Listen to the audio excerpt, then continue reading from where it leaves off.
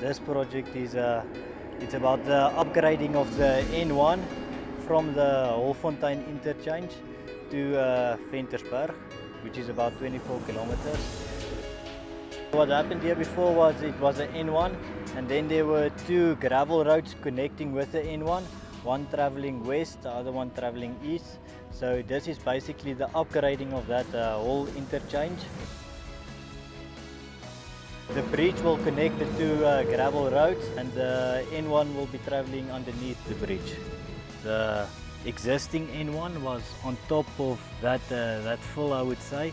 So we are just basically dropping that road in order for it to go underneath the bridge.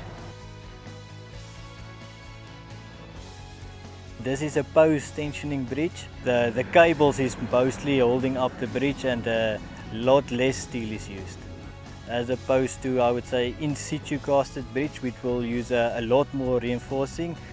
They will cast the decks. Afterwards they will put in cables and extend the cable, and that will basically hold the load of the bridge.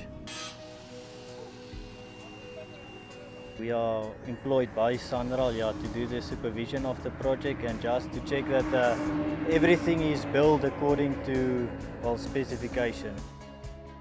The project is estimated to be completed at the end of the year.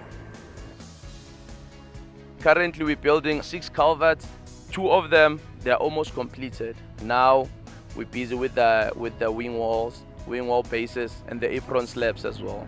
Wing walls are the one that protects the sand not to fall into the culvert, so that water can easily pass through, and the apron slab is where the water flows through.